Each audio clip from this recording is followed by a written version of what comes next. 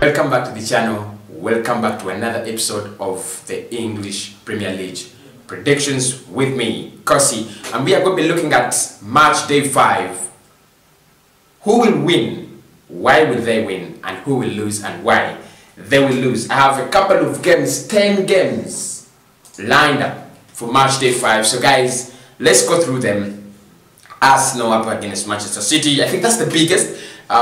Liverpool up against Everton. That is also a big game. But I think if you look at the balance on paper and power, I think Arsenal Manchester City could be voted out as our biggest game of the weekend. Then the Merseyside derby comes in second. I would have chosen Liverpool and Everton to be the first game, because you think Everton are really in form. They have won 4 out of 4 this season. Liverpool have only lost 1 as well, but they lost a humiliating defeat. And by the way, let us start with let us start with Everton. Liverpool. Liverpool suffered that stupid 7-2 loss at the hands of Aston Villa at the Villa Park. Who was to blame? Was it the defense? Was it Adrian? Because after conceding 7, many fans went to social media, went to blogs and YouTube and started blaming Adrian that he's a bad goalkeeper. But sincerely, if I look at those goals and how they were conceded, they're not so many that I'm going to blame Adrian for. Okay, the first goal, he makes a stupid mistake. A goalkeeper at Liverpool shouldn't do that, right? But the second goal, where were the defenders? The third goal, the deflections. How the hell do you defend like that? Now, Liverpool are visiting Everton, one of the informed clubs in the league. I mean, they have won 4 out of 4. They have a striker on fire in Calvert-Lewin. So, who wins this game? It's the early kickoff tomorrow, Saturday. I think Merseyside derby is gonna change. We are gonna see a different face of the Merseyside derby. It has been a one-man win game. Liverpool beating Everton whenever they find them, because they have been better. If you look at the comparison between the clubs, the teams, Everton and Liverpool in the recent years, Liverpool has been better. They have been winning this derby with 5-0, 3-1, 2-1, 1-0, 6-1, whatever they want.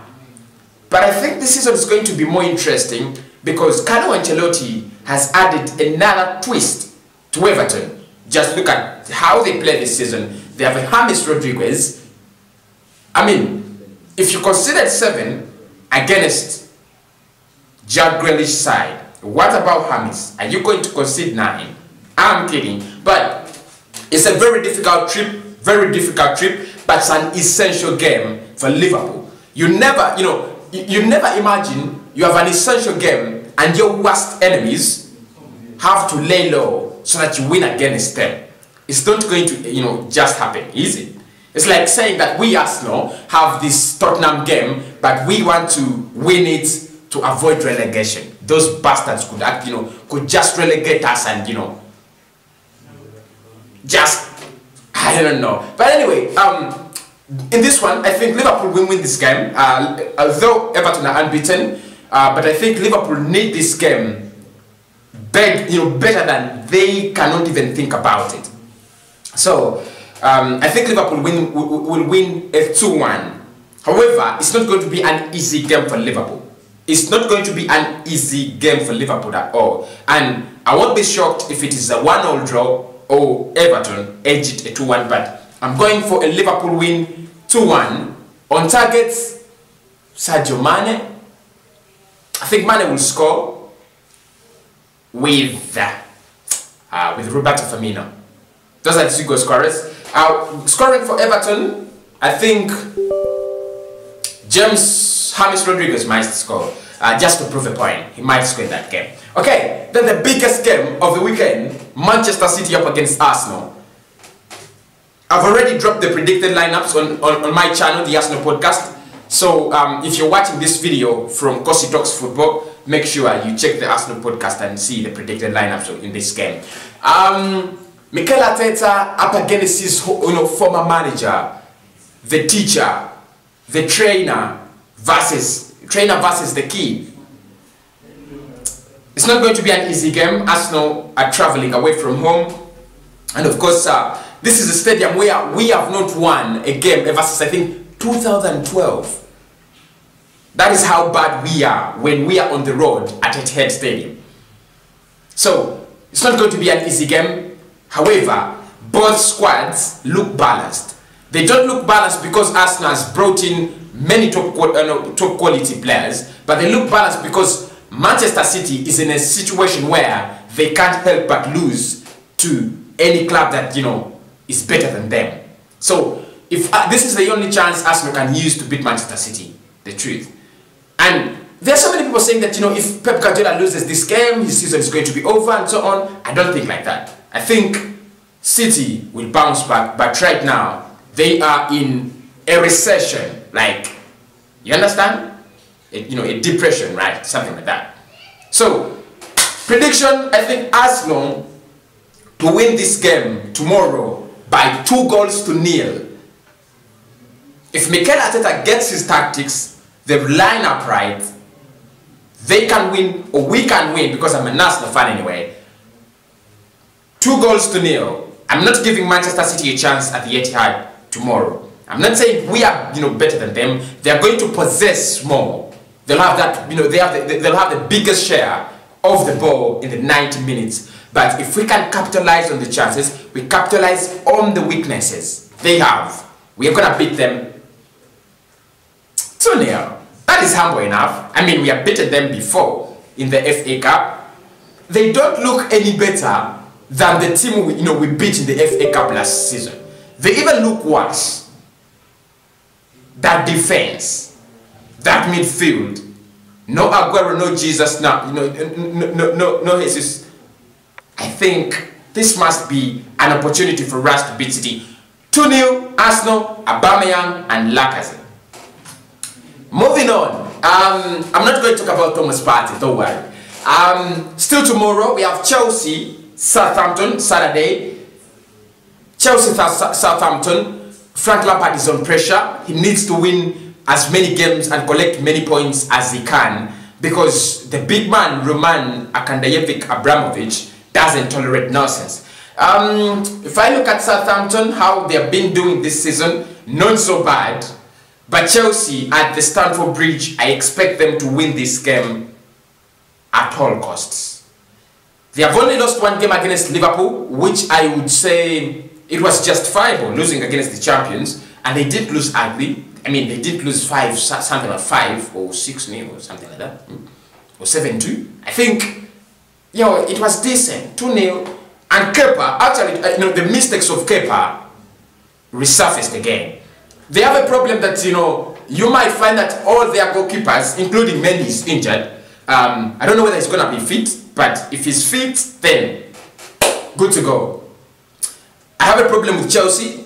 They have defensive issues. They did solve them in the summer. They brought in so many midfielders. They failed to bring in a decent centre back. They bought Malangsa. They loaned him out to Porto. I asked myself, what was that supposed to mean? But they don't have a bad run. They, in their last game, they almost killed Crystal Palace. So, yeah, Chelsea to win against Southampton 3-1. Timo Werner will score. Kai Havertz will score. That is my prediction. And who else should score? Werner. I'm going to give Werner 2 goals and Kai Havertz. No, I give Werner 2 goals and Christian Pulisic 1 goal. Havertz will score in the next game, I think. Okay, still moving on. Manchester United were thumped 6 goals at the Old Trafford, and now they are away in the late kickoff on Saturday to the St. James Park, Newcastle. Newcastle have not been doing so badly this season. They are opening games, they have a win, they have a draw. They look decent. Manchester United are in a state where they are, I don't know whether they are desperate or they have lost the way. But it better be that they have not lost the way, because that would be even worse. Their dressing room is in shambles. Every day there is an episode of a fight that links. I think they are, they have recruited some Mayweather in there, and and Manny Pacquiao somehow. So, and guys, football starts starts with the dressing room, and this is why Ole Gunnar Solskjaer is under a lot of pressure. Not because he has lost 2 games this season, but because his dressing room is far torn apart. I mean, a player like Paul Pogba, when he comes out and says that, guys, for me, I want to play for Real Madrid. When you're at, you are at a top class club like Manchester United, you're getting big wages, you're one of the biggest players at the club. What is that supposed to mean? What the hell is that supposed to mean? I mean, just tell me, just talk to me that a player like Aubameyang has a contract, with Arsenal, and he says, I want to play for Barcelona. What the hell is that supposed to mean? So I think Manchester United must be having one of the, horrible season starts. Not because they are losing, but because they are losing their dressing room.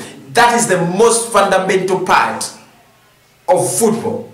What we see on the pitch reflects what is on in the dressing room. And you guys, if you still remember Arsenal last season, we were almost getting relegated because of that punk Unai Emery. He had torn the dressing room around, apart. He had players he wanted. He had outcasts in the dressing room. That's not right. It doesn't sound right. But still, I go for Manchester United win. Van der Beek should start. He will make an assist in that game. They don't have Anthony Martial. 3 games out. He was he got a straight red card against Tottenham. That was childish. Both of them, from Lamela and Martial, they shouldn't have done that. It was uncalled for. And of course, I don't forget Harry Maguire's poor defensive tactics. They smell. How the hell do you defend like that with 80 million price tag on your back? And you pull down your own defender in your own 18 yards box because you're desperate. Those stupid headers he was heading away with Shaw. I think that is time for that to stop. If Manchester United is gonna get anything out of this season, right? I don't care whether he has problems or not, but United needs him on the pitch. He's captain, and he's the most reliable player in that defense. So United 1-0. Van der Beek to make the assist, Rashford to score the goal. 1-0. That's my prediction. Moving on, Sheffield, versus Fulham. Oh my God! Now Fulham, if they think they are going to get a win, it's not going to be against Sheffield. Trust me. They have been so awful this season, and they are going to continue to be even this weekend. Sheffield United, I don't think they are in a position to lose to Fulham, especially when they are at home. No, I think Sheffield, this is a 3-0, 3-1 win for Sheffield. 3-0, 3-1. No doubts about that. Crystal Palace, Brighton, Neil Maupay. When I think about Brighton, I think about Neil Maupay. But Crystal Palace, of course, you think about Wilfried Zaha. They have that Ghanaian striker that really impresses me so much. I know Jordan Ayew is talented. I just love his talent. There's goals he scores, and I'm like, did he do that? Did he just do that? So, Crystal Palace, Brighton, I think this is a draw. Crystal Palace lost ugly to Chelsea. They contained it in the first half. The second half, it was ugly. Absolutely ugly. But still, I'll give them the chance to get a point against Brighton. Brighton is a pressing team. They will score. Crystal Palace, of course, at home, I expect them to score as well. I'll go for a 1-0 draw. 1-1. 1-1. Brighton, Crystal Palace. Tottenham Hotspur, my noisy neighbors, Jose Mourinho and Gareth Bale is back versus West Ham. I still remember when we played West Ham, they didn't look that bad. They possessed us all night long. but we still beat them. Tottenham are on fire. I mean, if you say that they're on fire and Manchester United, you know, hear this, they'll be like, yeah, they are. I know. So, I expect Tottenham to beat West Ham by 3-0. The goal scorers there, Son will come onto the score sheet, Kane again, and I think this time Gareth Bale might do some magic if he gets the chance to play. 3-0, it must be a decent win for Tottenham Hotspur. I don't want them to win, that's the truth, but they have to win. They're on fire. Probably one of them, you know, the team's on fire. Leicester City, Aston Villa. Leicester City, Aston Villa. Let me just take a sip. This is going to be a hard one. Villa, after smashing Liverpool 7-2, they have the confidence. They feel they can do it. And of course, Aston Villa don't have so many players that play on, you know, on international duty. That means their players have been resting. I think some are players with Leicester City. Because how many players at Leicester City go for international break? There are very few. So it's gonna be quite an interesting game. It's for Sunday. I think Leicester City can win this game against Aston Villa, but they got to be careful. It's not going to be an easy game. Like, it might be a 2-1, a 3-2. I'm going to go for a 3-2 win. Aston Villa, it must be raining goals, but I'm not gonna be shocked when Aston Villa lose after beating Liverpool. 3-2 though. That is the score I'm going with. Leeds Wolves is a Monday game, as well as West Brom, Burnley. I think Burnley have more experience in, than West Brom. They even look better than West Brom. West Brom, they have this, you know, kind of joking around thing. But I'll go for a 1-1 draw. 1-1. No, I'll go for a nil draw. 0-0. Burnley West Ham. 0-0. 0-0. Leeds Wolves, that is a Monday epic show. It must have some incredible scenes. Leeds Wolves, Wolverhampton Wanderers, they looked so magnificent, beautiful last season. Nuno Espirito Santo almost killed us. I even pronounced how, you know, I learned how to pronounce his name in the Spanish way. Nuno Espirito Santo. They were marvelous. They were absolutely marvelous. I loved them. I just love their football. The Leeds this season, Marcelo Bielsa, you ask Manchester City, they will tell you, they are no joke. You know, when you look at Leeds play on the page, you can't just believe that they were just promoted from the championship. Oh my, they play that kind of football that tells you we're in the Premier League, but we are here to stay. I'm gonna be honest, I'm a Gunner, but they play more interesting. They have played a more interesting game in the opening half, in the opening 4 games than Arsenal. They entertain. They are football.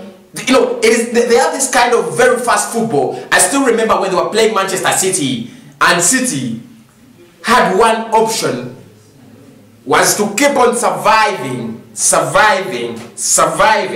I don't know if they played a team like Manchester United right now. I think that would be awesome. But don't worry, United fans.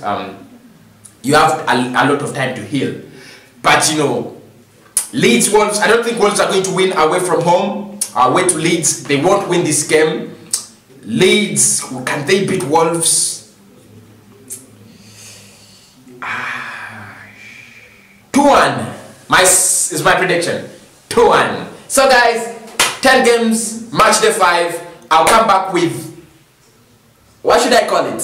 The best 11. I don't think I can watch all games. I don't think I should come with the best 11. But I'll come with the review. The Premier League match day 5 review. Make sure you tuned in. I love you so much.